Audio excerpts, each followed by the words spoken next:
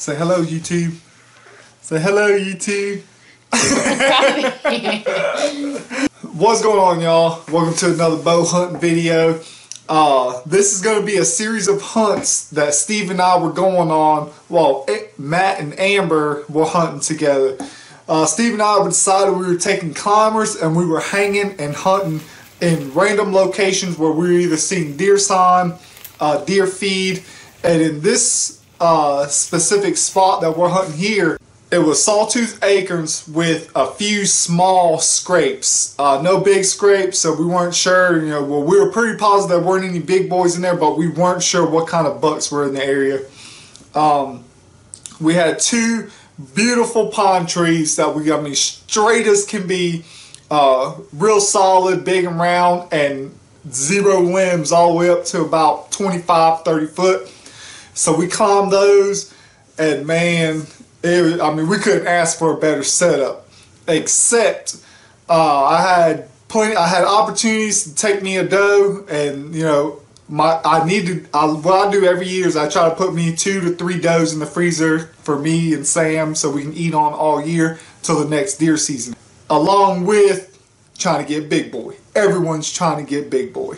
But every time, our trees that we were set up on were a good 10, somewhere around 10-15 yards apart from each other. Probably more than that. I'd say it was closer to the 15-yard range apart from each other. And every time I had a clean line of sight for a good shot, Steve couldn't get a good shot with the camera. It wasn't working out. We ended up going on another hunt, but in between those hunts, Steve goes back to his stand where he killed his big boy in the last bow hunt video. And guys, I never laughed so hard in my life. He gets back to the truck after our hunts, and he's like, man, my hunt got ruined as soon as I got in there. He was climbing up and noticed a couple wasps flying around. Didn't think nothing of it. Got in the stand. He kept hearing them buzzing, and then when one landed on him, he said it was over.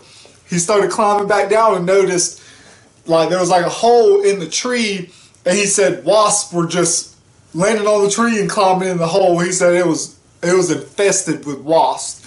So he got super sketched out. It's a lock on 20-25 foot up with steps, and you have to literally put your hand right by wasps. Nah, I ain't fooling with that either. But so he got sketched out, and had to sit on the ground. Real cool hunt though, because he actually got to see this right here. Nice little basket rack 8-point. Highly potential, got a lot of potential in him. If he can survive and make it a couple more years, he's definitely going to be a shooter. This is a close encounter right here. Some amazing footage. I'd have been fired up if that was me sitting right there that close to a buck. Young buck or not, the encounters are awesome. We live for the hunt. I could have easily shot that doe that day, but we just enjoy being out there. The hunt where I was finally able to put me some meat in the freezer. Everything was working out perfect. The only bad thing was it was a very calm morning.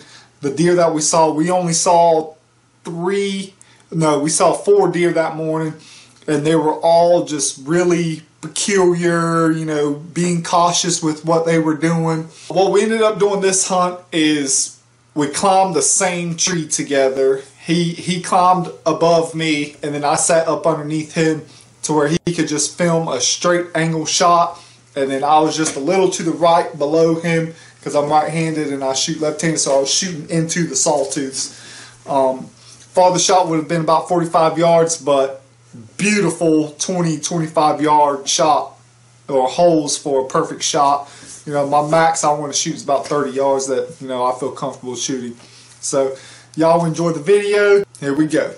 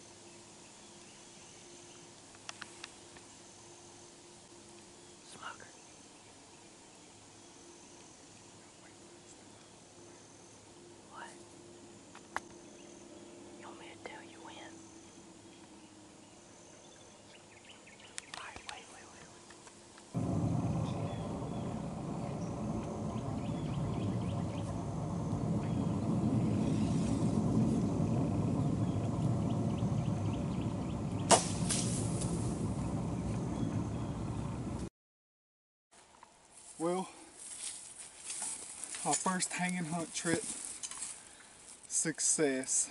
Me and Steve, we've been hunting. We've been seeing plenty of deer, a bunch of young bucks. I couldn't get any footage after the shot because, I mean, it didn't take long. We knew I had to come down and put a second shot in it. And I wanted to do it as quickly as possible, so we climbed down, got a second shot in her. First time Steve and I have ever experienced having to shoot a deer a second time. And boy, it's something I hope no one ever has to experience. That was rough. But we're down, we're about to go over here, get her, get everything loaded up. Check this big old nanny out. Well, here she is, big old nanny. Sam's gonna be super proud. We got some meat in the freezer. This one of the biggest nannies I've ever killed. Shot was 27 yards. I put a 20-yard pin dead on her, and we're gonna have to go back and watch the footage, but from what Steve said, he said he could tell that deer ducked a good bit and then just froze when I made contact. But nonetheless, we out here hunting, getting meat, can't beat it. Let's get everything to the truck and we'll see y'all next time.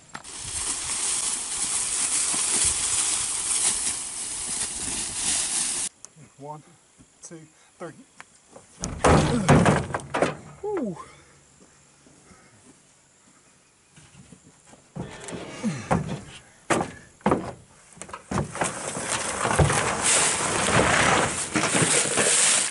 Big old man. Big old nanny, baby. Back in the game.